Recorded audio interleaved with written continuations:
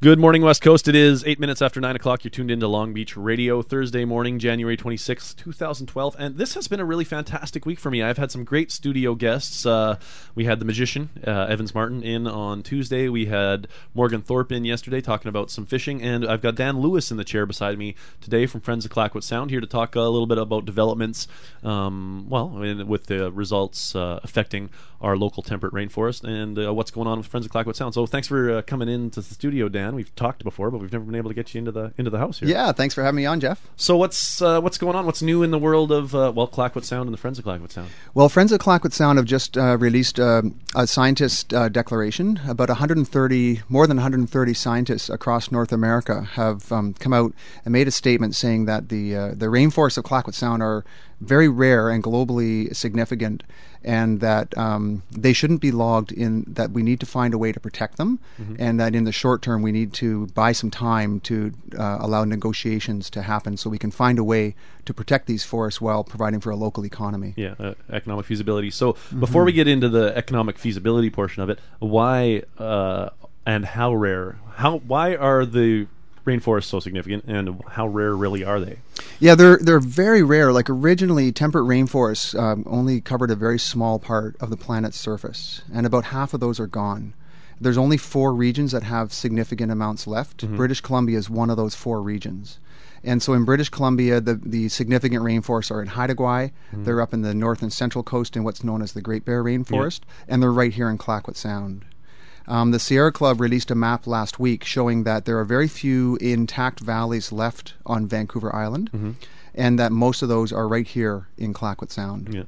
So one of the things that's unique here, it's not just that we have little square patches of rainforest, is that we have these valleys where there's been no industrial development. There's no roads in there. There's been no commercial logging. It's just been the sustainable use of the Nechanoth people since time immemorial, which has left really very little impact.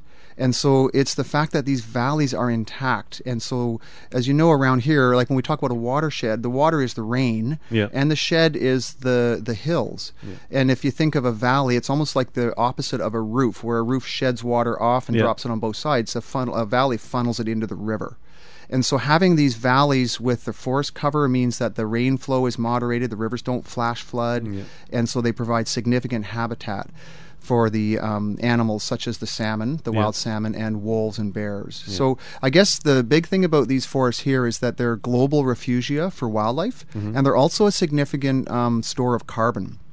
And so they're a really good way to mitigate the oncoming effects of climate change. All right. Yeah. So we were actually having quite an interesting talk about this before we got on the air, and I don't know how much we'll get into it. But part of the concern, obviously, is that a lot of these aren't protected in a national park sense or some other sort of thing, and a lot of it also falls under the jurisdiction of what some might see as the impoverished communities of Ahousaht and whatnot around the region that could definitely benefit from the development. What's being done to mitigate that issue, having the need for economic success for the surrounding communities, but also try to protect these resources? Yeah, well, there are some interesting new models coming up, and we're looking at a model that's been used up in the Great Bear Rainforest, where it was recognized that if a First Nation is going to protect part of their territory, there's got to be some way for them to generate economic well-being at the same time. And so the model that we are working on here in Clayoquot Sound was used in the Great Bear Rainforest quite successfully, where environmentalists were able to fundraise millions of dollars. These funds were matched. So we raised a certain amount of money, and then the federal government kicked in another quarter, and the provincial government kicked in another quarter. So the 2 other levels of government came in with half the money, and the environmentalists were able to raise half the money. And that money was used to provide economic development opportunities for the First Nations inhabitants of the Great Bear Rainforest. And that's been a model that's been very successful. The other thing is that from a First Nations perspective, the kind of parks that we've seen in the past, the national parks, the provincial parks, lock people out of their own territories. And so one thing that was developed in the Great Bear Rainforest was a new park designation, which is much more similar to what the Clayoquot have got here with the tribal parks. Park, yeah. So it is a provincially recognized protected area, and certain kinds of development like logging, mining, hydroelectric development, those would not be allowed. But other uses can be done: non-timber forest products, ecotourism. Like the zip line in the case of those kind of Local things. Tribal Park. Yeah, so we're actually negotiating right now to try to bring this model to play here in Clayoquot Sound, and those negotiations are going very well. We're moving forward, and I'm feeling very positive that we can come to a solution that will be a win-win. Yeah. Do you have? I know I mentioned the zip line as a local example of some of that development that might have a positive economic thing. Are there examples from the Great Bear Rainforest region anything that they've done there that? Yeah, there are. I mean, just to give you one example, there's a woodworking shop up in the Great Bear where they are taking locally cut wood and they're adding value to it. So part of the solution is to shift from a model where you just cut large volumes of trees to where you generate large value from a smaller amount of trees.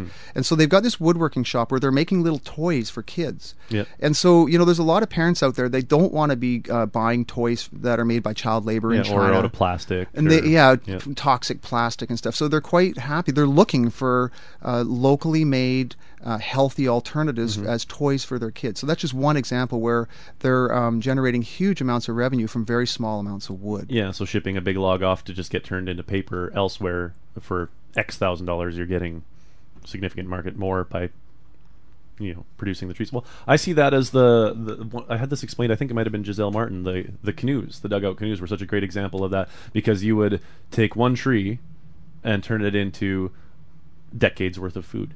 It just seems like such an easy economic decision to make in that respect, for sure. Yeah, and I mean, so Joe Martin is carving these canoes, which are worth a lot of money, and then Giselle is taking those canoes and continuing to generate revenue again and again and again from that same tree, from that tribal tourism and all that. Yeah, yeah, really a neat thing. So you said these negotiations are going positively. Yeah, and obviously, I think the rainforest trees are pretty nice. But what's next for the Friends of Clayoquot Sound? Are there any other exciting things on the forefront? Or well, I think our big concern right now is Flores Island, which is in Howsett territory, and there's been a lot of engineering going on up there. The local logging company has applied for. They have a road permit. They could start building a road any day if they wanted. They have applied for heli-drop permits. They have a few already, and they're currently applying for more heli-drop permits. And just a heli-drop permit? Yeah, a heli-drop permit, sorry. That just means it's a permit that allows them to drop logs in the water. So if they are heli-logging, that just means that they lift the logs off the ground with helicopter, they drop them in the water, boom them up, and ship them out. Okay. So, right now, last week's Westerly had an ad, and they're applying for those permits, for more heli-drop permits. So, it kind of looks like they're stacking up permits for Flores Island. And Flores Island is one of these intact areas that we certainly would like to see protected. And, these scientists are saying these are the kinds of places that really need to be protected, just from a scientific perspective.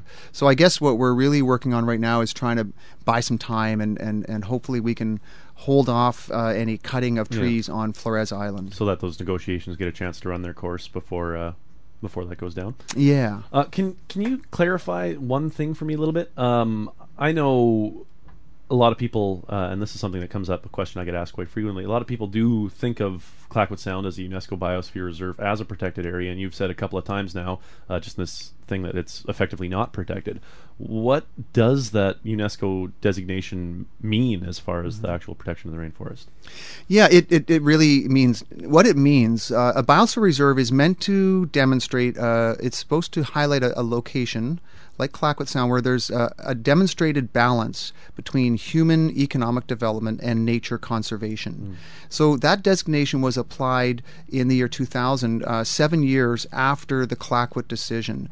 Now, the Clayoquot decision protected a third of Clayoquot Sound, but it didn't protect the places that were going to be logged. If you look at a map of where what they call merchantable timber is, and you can see that the areas that were protected are the outer coastlines, the bog forest, stuff that was never going to be logged. The mountain peaks. Yeah, and so what's needed is to expand the protected areas to protect the areas where these big valley bottom trees are. Okay. And so the Bausa Reserve is a good thing in the sense that it's a recognition that this area is globally significant. I think the downside of the Bausa Reserve is that it has created the perception that somehow Clayoquot Sound is protected. Yeah.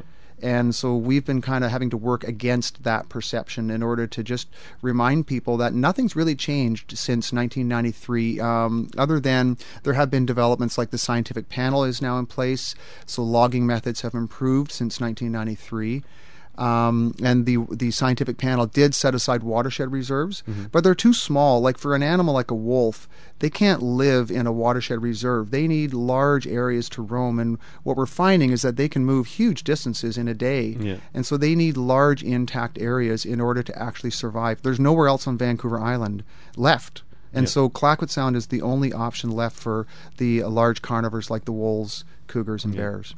All right. More information, of course, always at focs.ca. Got a new website coming soon, I think. Yes, we do. Do you have these press releases there for people to check out? Yes, we do. As well. All right. Well, is that all you got? Well, thanks for coming in, Dan. Thanks for having me, Jeff. A lot of fun. Anytime. And we will just quickly jump. I didn't think of a... Do you have a request? When a Tree Falls in the Forest by Bruce Cockburn. I should have guessed. All right. We'll be back after some Bruce Cockburn with... do I even have that song? Are you kidding me? Well, you're getting Waiting for a Miracle. I don't know. Good. We'll that works. That's exactly what we're waiting for. All right, I'll be back with a surf report in a bit. Good morning, West Coast.